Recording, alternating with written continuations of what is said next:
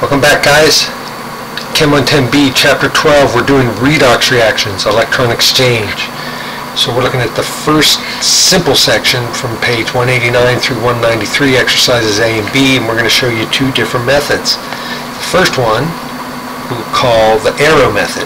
Now these are the simple redox balancing reaction problems. Alright, so remember, everything must be balanced. That means the atoms have to be balanced, the charges has to be balanced, and the electrons lost and gained must be balanced.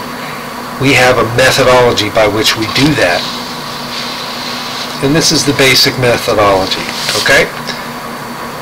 So real fast, and your job is to understand each one of these steps and be able to do them on your own. Assign the charges. We'll talk about what the charges means in specific later, but for now it's pretty obvious what the charges are in these simple problems. Then we draw arrows between the atoms that are changing that charge, and then the step that everybody forgets, which is why we put stars around it. We do a temporary balance of the atoms that have arrows attached, and then we finally get to the part that's the business end of this, which is find out the electrons lost, electrons gain, and then balance them. Then after you get that business done, it's all about getting the reactant coefficients, which allows you to balance the rest very easily. So we rewrite showing just the ion charges and the reactant coefficients, and then we balance by inspection. So here are the three problems that we'll give a go at. A, B, and C. Copper plus Al plus 3 goes to copper plus 2 plus Al. B is Fe plus Cl2 goes to Fe plus 2 plus Cl minus 1. And then we got N2 plus Ca goes to Ca plus 2 plus N minus 3. Okay, so hit pause. Be able to do those steps on your own. You could cover up the steps even. Maybe I should cover up the steps and make you guys do it without. Alright, do it that way. Alright. Let's cover it up. There, that's better. Alright, covered it up. Hit pause, see if you can balance it on your own, then come back and we'll see what the story is on whether or not you did it right. By the way, when you're done, even though you may or may not be able to get it balanced, you should be able to know for sure if it's balanced, because it's real easy to check to see if the atoms, charge, and electrons lost and gained are all balanced. Okay, hit pause, give it your best shot. Alright, you're back. So let's try it. Let's go. You know, first, by assigning charges, that copper by itself is an atom. An ion by itself is the charge on the ion. Okay, so now let's draw our arrows. Let's see, let's draw it like this. The copper goes like that, and the aluminum goes like that, because it's clear that the copper turns into copper and the aluminum turns into aluminum. So what happens? Well, what's the next step? Because we drew our arrows between the atoms that are changing, now we have to temporarily balance. We've got one copper for every one copper, one aluminum for every one aluminum. That makes things easy for that temporary balance. So now let's see what's happening. We've got one copper that starts off as 0, so that's a total of 0. And then we've got one copper that starts off as a plus 2, so that's a total of plus 2. When we get from 0 to plus 2, what happened? Well, knowing that every electron is a minus 1 charge, you can see that, electron's a minus 1 charge. When you get more positive, that means you lost electrons. How many? Lost 2 electrons. Makes sense, right? 0 to plus 2 means you lost 2 electrons. Ended up being 2 more positive. So what happens when we go from 1 Al that is a plus 3, which adds up to a total of plus 3, and 1 Al that's a 0 adds up to 0. How do you get from plus 3 to 0? Well, you got more negative, right? From all the way up to plus 3 all the way down to 0. That means you gained 3 electrons. Good. Okay. So To turn the Al plus 3s into Al zeros, you have to gain 3 electrons. To turn the Cl zeros into, or Cu zeros into Cu plus 2s, you have to lose 2.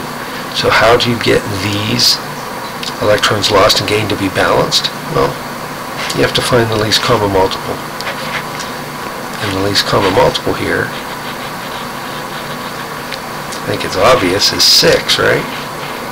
I'm making these big and heavy so you recognize that that's a total of minus 6 electrons, and this is a total of plus 6 electrons. The only way you can gain 6 electrons 3 at a time is if 2 of these aluminums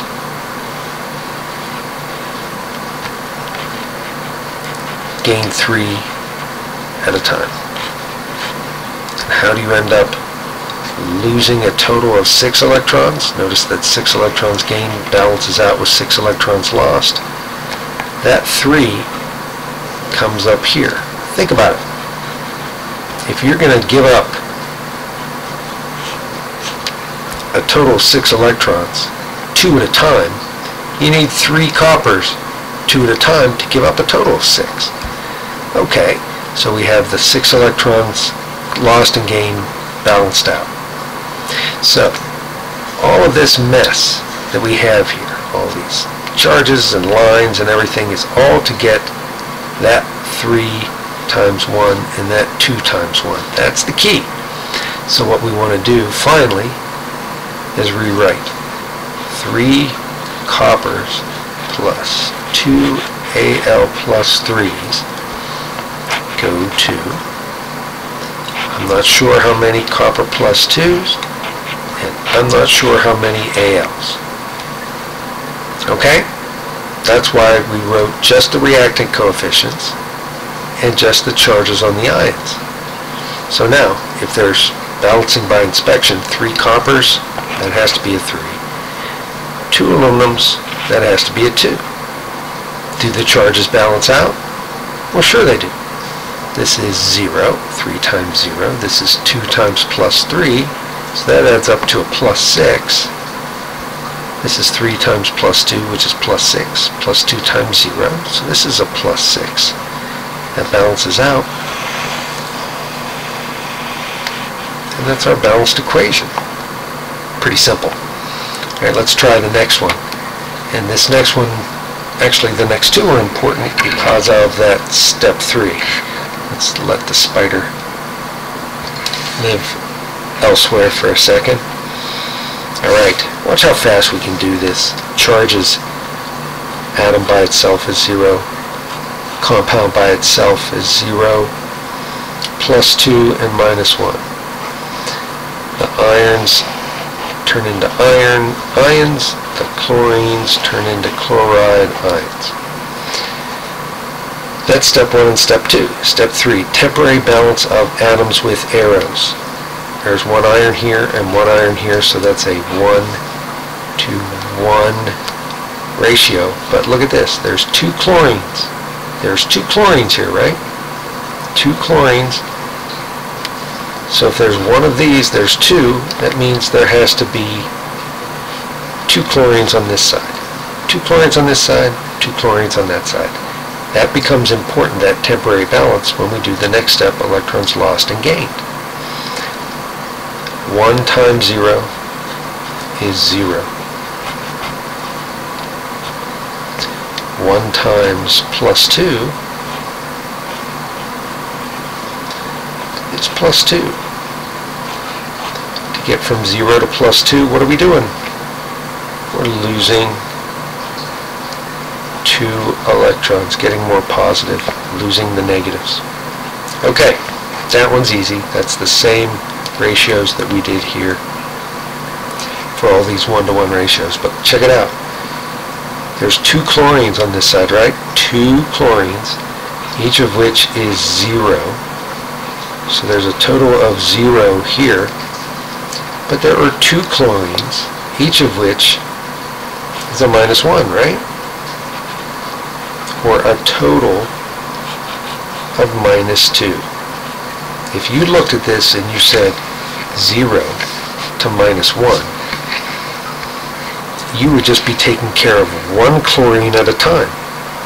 Looking at just the chlorine, can you see where it might also look like this? We've got to turn all these chlorines that are zeros into two Cl's that are -1 charges. That chlorine has to add 1 electron, and that chlorine has to add 1 electron. So that's a total of 2 electrons added. When you go from 0 to -2, you're going to gain 2 electrons. You with me? That's a big key here, and you don't get that if you don't temporarily balance. So with 2 electrons lost and 2 electrons gained, that's a 1-to-1 ratio. So 1 comes down here, 1 comes up here to the end of the arrow, and now that we have these two coefficients, the rest should be pretty simple. We rewrite showing 1 Fe plus 1 Cl2 goes to I'm not sure how many Fe plus 2s, and I'm not sure how many Cl minus 1s. If we have 1 Fe, we have 1 Fe. If we have 2 chlorines, we need 2 chlorines. And the charges balance out 0 and 0, right?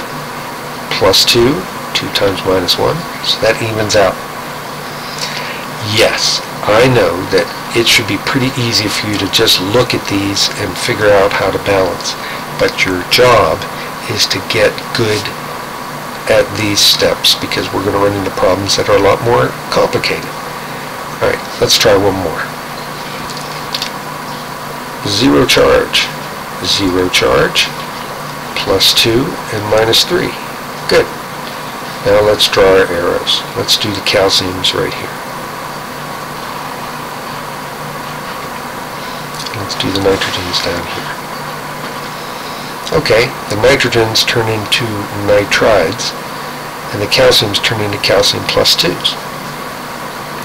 Temporary balance says if there's one of these, there has to be 2 of those. If there's one of these, there has to be 1 of those. Okay. 1 times 0 is a total of 0 from that calcium, and then a 1 times plus 2 gives a total of plus 2 here. 0 to plus 2, we've seen that a bunch of times. We've lost 2 electrons. Lost 2 electrons. Okay, good. Lost 2 to get from 1 calcium 0 to 1 calcium plus 2. What's going on here? We've got 2 nitrogens, both of which are 0, or a total of 0. We've got 2 nitrogens, both of which are -3, which is a total of -6. To get from 0 to -6, we have to gain 6 electrons. If we're losing 2 and we're gaining 6, what's the factor we have to multiply up here and the factor we have to multiply down here so that the electrons lost and gained are equal? What's the least common multiple between these two? It's 6. 1,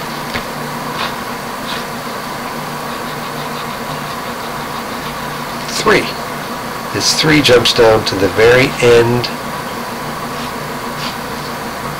of the arrow. This 1 jumps up here to the very end of that arrow. If when you were doing this problem you said this was a 3 electron exchange, you weren't doing the temporary balance and thinking about it. Thinking about the fact that if we have 2 nitrogens that are 0, we have to change them into 2 nitrogens that are -3. It takes 3 electrons per nitrogen, or a total of 6. So, rewriting, we've got 1 N2 plus 3 CAs on this side. I don't know how many Ca plus 2s. I don't know how many N minus 3s. Okay. If there's 2 2 nitrogens on this side, we need 2 here. If there's 3 calciums, we need 3 here. And everything balances out. 0 charge total. And 0 charge total here. This is the balanced equation. Okay. This is the arrow method for the simple problems. It's an important tool. You need to be able to be good at it, use it, and know these 6 steps off by heart. Practice up. Be good at it. If you don't like this method at all, try the next video. Alright, practice up. Good luck.